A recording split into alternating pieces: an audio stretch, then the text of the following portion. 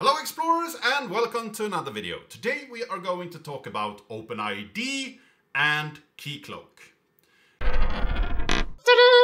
And in order to talk about OpenID, we will need a client. So I want to create a Java client using Quarkus.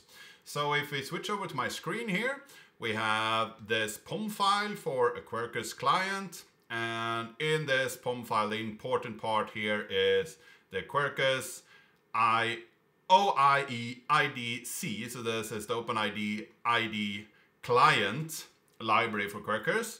And we also use the Quarkus Keycloak Authorization to simplify things. So that is the main things that are added here. And Quarkus is a pretty cool thing to run your Java applications, and you have some kind of a web service that is deployed either natively or in a Docker image, or you can run it in a bunch of different ways as a library and so on. So in here we have an admin resource. This is only available to people that has the role of admin. So you need to be authenticated and have the role of admin in order to get this resource. And then we have the user resource, which is API users, and here we can get the identity of me. So very few things added here, but we can get information about me, and we can connect to the admin resource if we have that role. And then we have this configuration here where we configure where our authentication service is. In this case, it's on localhost 8080, and then we will set up a realm here with my realm. The ID of the client should be Quarkus, and we should have some secret. That is something that we will change later on. We don't verify TLS at this point, and we enforce policies, very important. And then down here we have a realm config, and that is more when you are running in the Keycloak in a Docker image. It will be created, and we also want to set a port here that is different from 8080 up here, because we want this not to collide with what we are installing here. So let's start Keycloak, and in order to do that we have downloaded Keycloak. It's a zip file available on the Git repository. It's open source. You can go in and help out if you want, but it's just a thing that we download.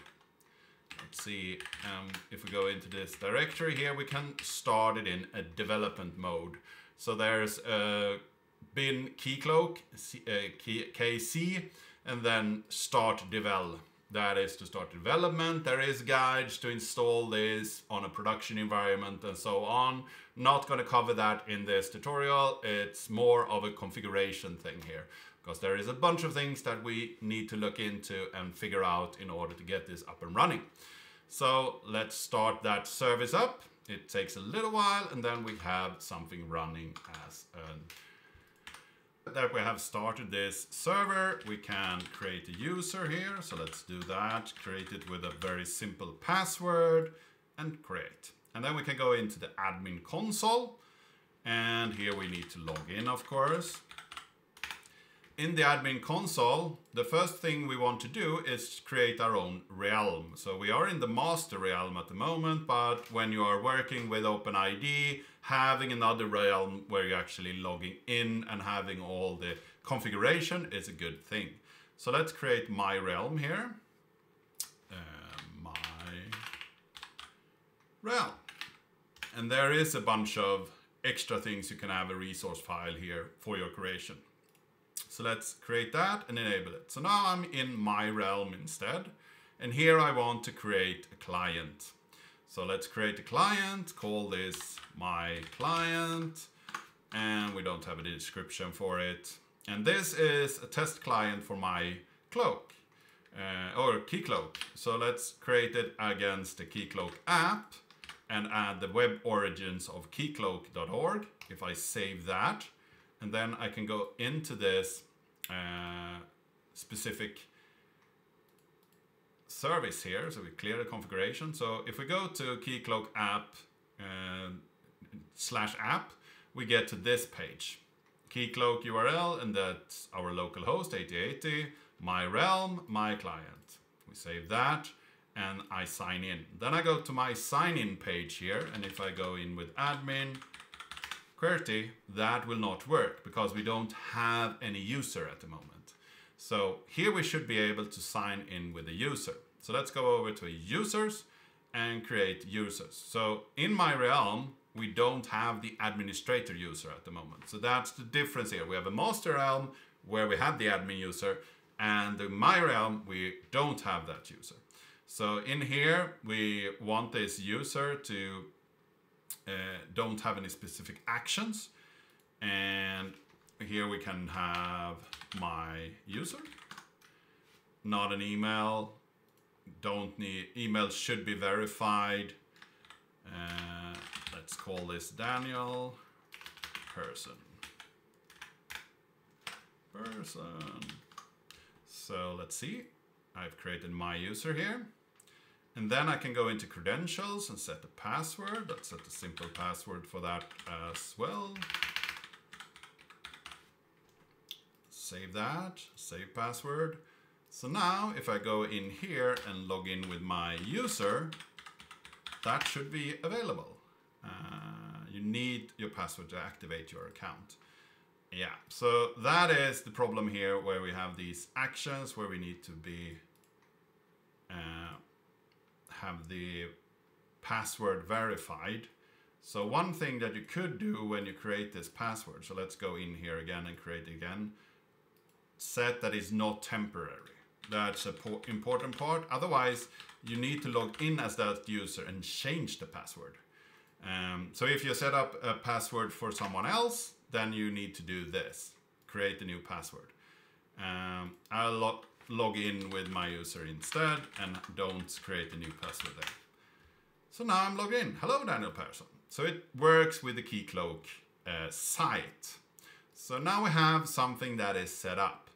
I should now be able to create a Quarkus client that I could log in with this user.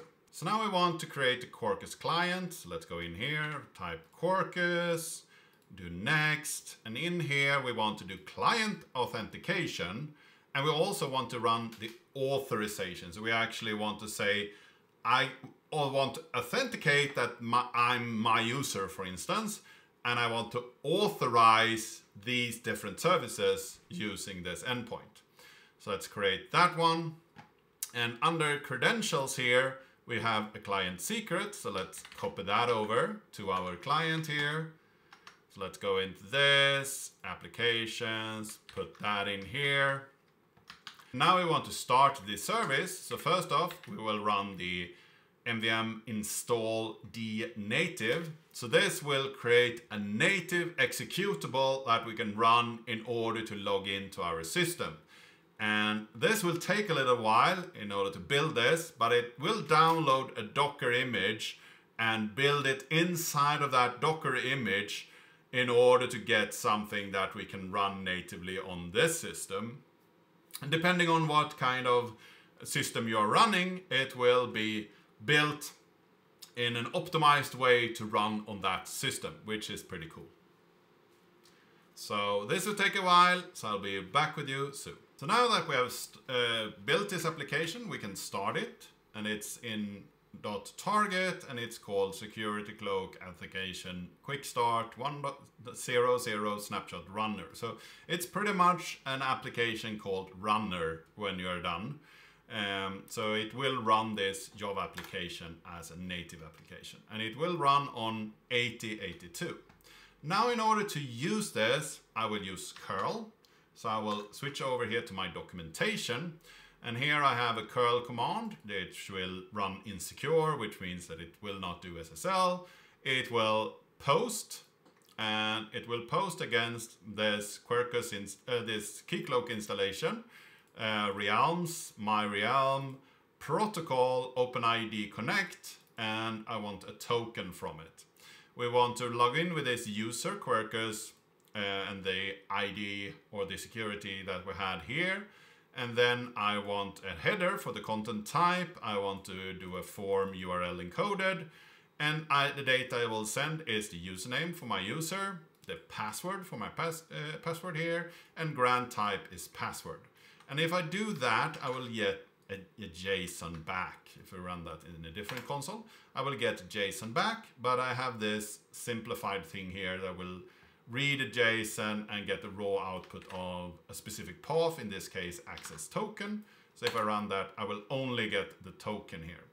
So if I copy that token and put that into my bearer token here, so this will go against my application now, the Quarkus application. Localhost 8082, the API users me. So this API here, API users and the path me, and we should get the identity back there.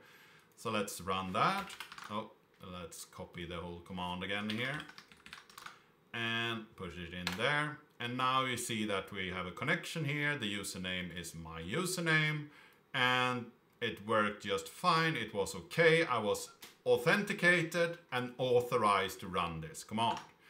If I do the same with this bearer token against the admin interface, I should get the information that I'm not allowed to run this. But in this case, I was granted. So currently, we haven't set up anything that require us to run against this admin interface. It's just another interface on this. So we want to secure this one. We are granted at the moment, but that is not what we want. The admin interface should be secured, right? So we want to create a role that is required in order to use this admin interface. So let's switch over to my screen here again, and then we will have a realm roles. In here we can create a new role and we could call that admin. So now we have an admin role here, and that is what we want to use in order to require logins here. So in order to configure this, we need to configure the client again. So we go into Quarkus and then we go into authorization. And under authorization, we can configure a bunch of things. One of the things we can configure is resources.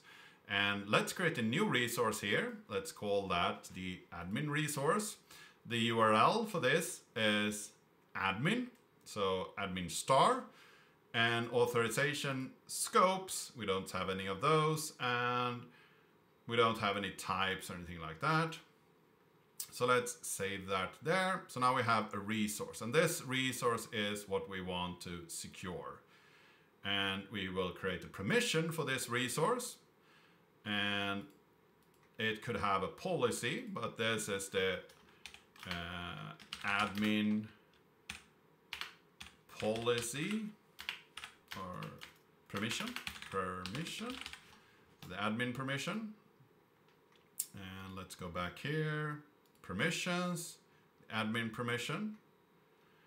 And it could have a policy, as we said. We could have a default policy here, but if we create a new policy, create policy, it's a role policy. This is the admin role policy. And the role we require is admin. So we'll create that here, and it's required. If we save that, now we have a policy that we could put into our permission. So we will have the admin policy here, save that. And that permission is steering this resource. So there is a bunch of different steps here in order to get this up and running.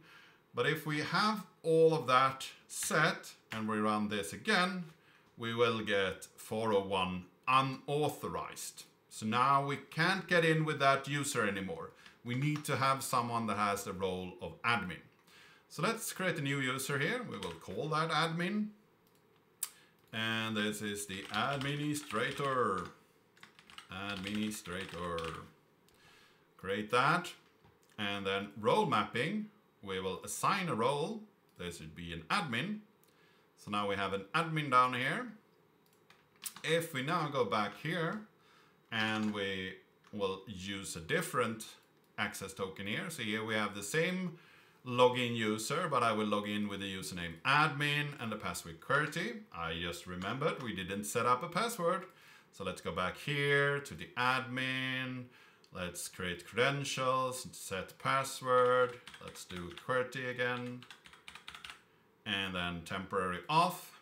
So we save that password. Now the admin has a password. So username admin, password QWERTY, grant type password, and we'll get the access token from that.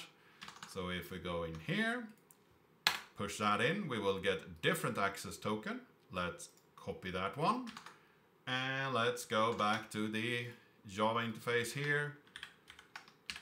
Copy that over. So now we have a different role that will go to the API admin.